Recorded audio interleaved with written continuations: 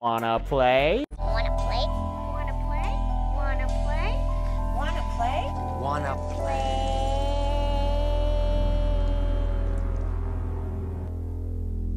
Hey everybody, welcome back to Wanna Play. My name is James McKenna, and today is your lucky Friday because I'm bringing back the Friday uploads just for today. Because today you guys get a bonus video leading up to my massive ranking of all of the classic Universal Monsters horror films. I'm going to be ranking each individual franchise first.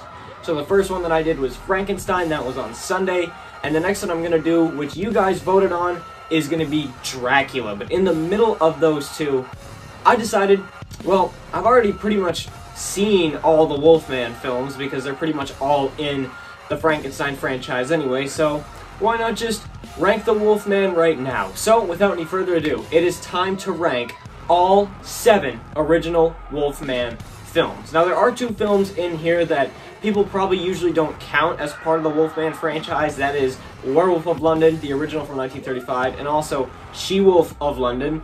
But they were included in the Universal box set of the Wolfman film, so I decided to include them in this ranking. So, without any further ado, it's time to rank all of the Wolfman films. Let's get straight into it.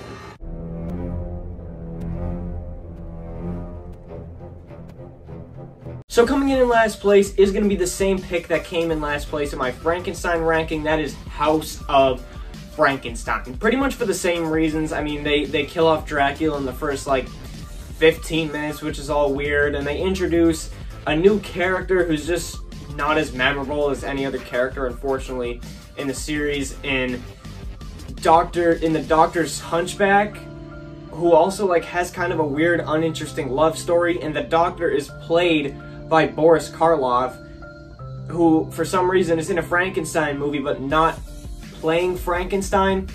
It's the first one that has all of the monsters coming in. It has Frankenstein's monster, it has Dracula, and it has the Wolfman. But it's kind of uninteresting to me. It's the most bland out of the series. It's the most generic I feel like the Wolfman ever was. He's just kind of there to be like, oh no, there's a full moon tonight. You guys better kill me. I want to die. That's pretty much all the Wolfman does in this movie. It's just, it's good because, I mean, obviously it's a Universal monster movie. It's good, but it's not great. So for me, it comes in last place. Coming in at number 6 was actually my last place pick pretty much throughout its entire runtime, all the way up until the ending, which I will be spoiling. So if you haven't seen this movie, and odds are you probably haven't, then skip over this entry if you are planning on watching it. That is going to be the last entry in the series, She-Wolf of London. Now, the reason why I was initially going to pick this for last place is because it's a werewolf movie where you don't actually get to see a werewolf. Pretty much all of it is just kind of implied, so it's why isn't there a werewolf in this? It's a werewolf movie, it's called She-Wolf of London, so why isn't there a wolf? But it's revealed in the end, in one of my favorite twists of all time, that there was no wolf. It was actually just the house owner trying to, get rid of her niece from the house. They don't actually explain it really well. It's just, it's a good reveal, this older woman was staging this whole thing, set it up, murdered all these people in the park, just so her niece can, lose her mind, think that she was doing it, she planted evidence, dirty shoes and stuff, made her think that she was going insane, and revealed that, actually, she was doing it the whole time. So it's a great reveal, but the thing is that this movie is an hour long, and it doesn't come until the last, 5 minutes. So for 55 minutes, you're just sitting there kind of what's going on? Why isn't there a wolf? Why did they bring Jack Pierce, who did the makeup for the Invisible Man, onto this project and not actually have him do anything? But, of course, yes, the reveal is awesome. They don't really explain it, which is another flaw. She's just kind of yeah, I want you out of the house, and we don't really get to know why, but still, it's a cool movie. because of its twist ending, and I do think that its twist ending is one of the coolest twist endings there is, that there was no wolf the whole time. But the first 55 minutes just doesn't really stack up to the rest of the franchise. So for me, it's going to come in at number 6. Coming in at number 5 is going to be House of Dracula. I think that this movie is okay, but it's kind of like House of Frankenstein, but just done a little bit better. It's the sequel to House of Frankenstein, and you do get all of the same characters coming back, but they treat him better this time. Dracula is again killed off, but instead of it being in the first, like, 25 minutes, it's in the first maybe 45 minutes, but you actually do get the introduction of the Mad Doctor, who I think is one of the most unique characters in all of the Universal Monsters films, and honestly, I'm sad that he never got his own franchise, because he is great in this movie, and I'm glad that they decided to focus on him more than the Wolfman or Frankenstein's monster or Dracula, because I feel like this story revolving around him makes it better, because it makes it more, I guess, realistic of how these characters all come together. The Wolfman seeks out the Mad Doctor to summon Frankenstein's monster, and then, like, to kill him to find a cure, and it's just pretty cool. I mean, Frankenstein, for as little as he in it, he has some cool scenes, but overall, again, it's a good movie. It's got moments, it's got one of the coolest characters, but it just doesn't stack up to the rest. So in my opinion, House of Dracula comes in at number 5.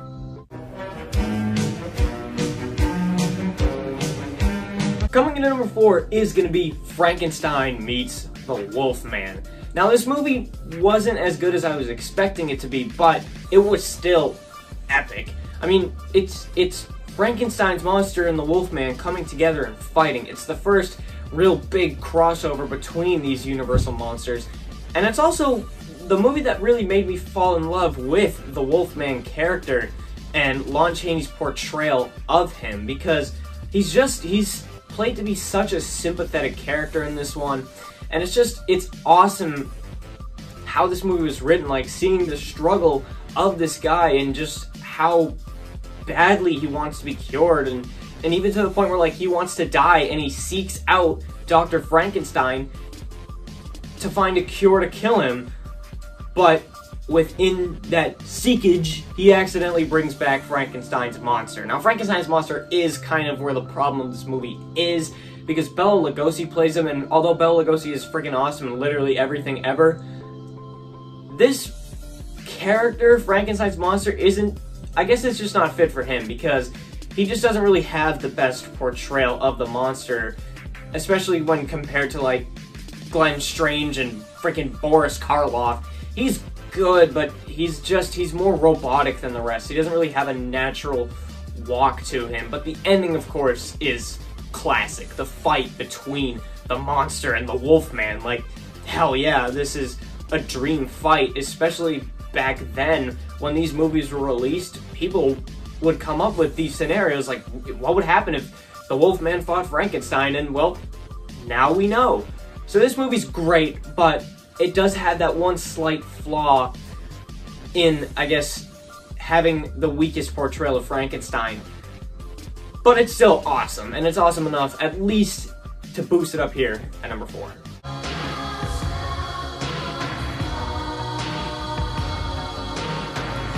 Coming in at number 3, we've got The Wolfman. A tale as old as time.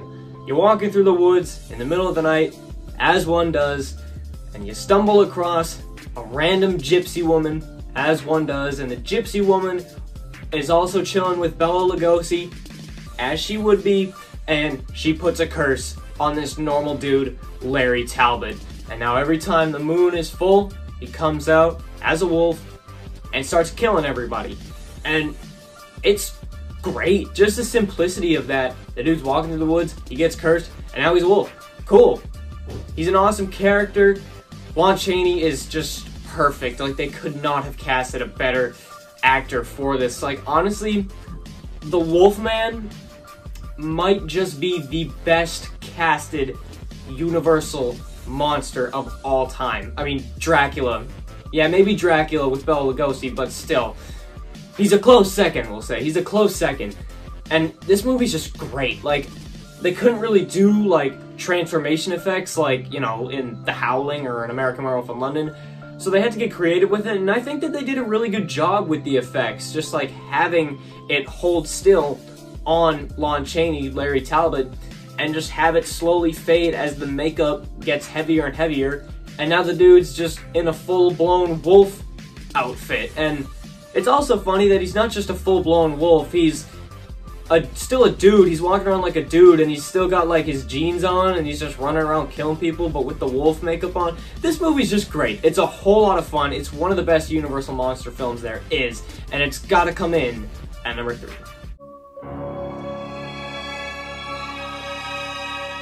Coming in at number 2 is a movie that I really didn't know anything about besides that it was a werewolf movie going into it, and one that I was shocked by how good it was. That is the original Werewolf in London from 1935. The first movie in this series, and it's just great. If you take away the fact that this movie has the most stereotypical, snobby British people ever written ever, this movie is legit awesome. Honestly, I think that this might be controversial to say, but the makeup here for the wolf in this film might just be better than Larry Talbot's makeup. It looks awesome. It looks more realistic too, and this werewolf also has kind of its own set of rules. Like, this is in a different universe from most werewolf films, and it has its own set of rules, which makes it unique and makes it stand out more. For example, one of the rules is that if you don't kill at least one person while you're in wolf form, you'll stay a wolf forever. So you know that you're gonna get at least some cool kills while the dude is in wolf form, even though it's only 1935, and some cool kills you get. Also, even though I just praised the original Wolfman for having some cool and creative effects for its transformations, this one honestly might even be better because it's just done more creatively and flawlessly. Basically, the first time we see him transform, he walks by a pole and it pretty much fades to black, and there's a cut. You don't even notice, it's going by a pole. And every time he walks by a pole, he gets more and more transformed. And then he walks by another one and he's more transformed. And he walks by another one and he's more transformed. It's really cool and it's pretty creative. And there's also that adorable dog in that one scene on like the stairs in the background, which... Wait a second. Dude. Is he... Dude, are you in this movie? And just didn't tell me? What? Huh. Guess this dude is a movie star. Good for you. Didn't know. And one last thing is that I like how this wolf is still smart. He's not as smart as a human being, but he's smarter than, for example, Larry Talbot's Wolfman, because he'll be like standing behind buildings and he'll kind of like set traps and wait for his prey and do stuff that kind of humans would do if they were out to kill people, except in awesome wolf makeup. So this movie was a pleasant surprise in just how good it was, and for me, it's gonna come in at number 2. But at number 1, of course, is Abbott and Costello Meet Frankenstein. I talked about this movie in my Frankenstein ranking and why I love it so much. It's because it takes all of the characters, Dracula, Frankenstein, the Wolfman, puts them in a movie with Abbott and Costello, makes it a horror comedy, but keeps the villains serious. Like, the villains aren't turned into jokes here, even though the rest of the movie is chock full of jokes.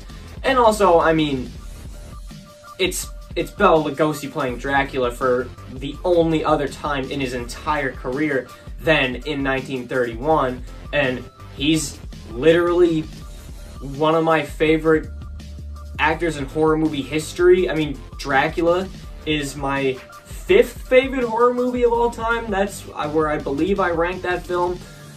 I mean, I love me some Bela Lugosi as Dracula, and we get some like fight scenes between Dracula and the Wolfman and Frankenstein, and there's even a bit in the end where the Wolfman, like, grabs Dracula, who just transformed into a bat, and honestly, a really cool effect, because you kind of, like, see it happen, and he grabs the bat, and he swanton bombs off the cliff with him.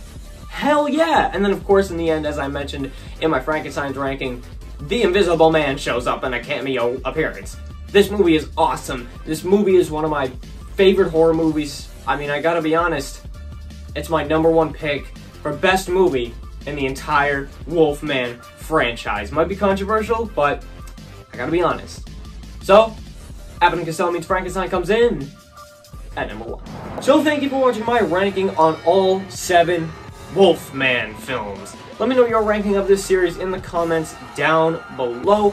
And I will be doing Dracula next, but let me know what you want to see after that. I also have The Invisible Man and The Mummy. I also have The Creature from the Black Lagoon to do, but that's probably going to be like maybe even on my Instagram page or something, because there's only 3 of those films, so I will be ranking them, but it might not be here on YouTube. It might be on Instagram, and when I do post that, I will obviously make a community post and announcement for if you guys want to go check that out. But until then, I want to thank you guys for watching this video, as well as probably, if you checked out this video, you probably also saw my Frankenstein ranking, and stay tuned for my massive ranking on all of the Universal monsters. You can subscribe to this channel if you would like to, and you can also follow me on Instagram at JamesFromWannaPlay, but you don't have to go. But thank you for watching this video anyways. Goodbye, and good night. Bang!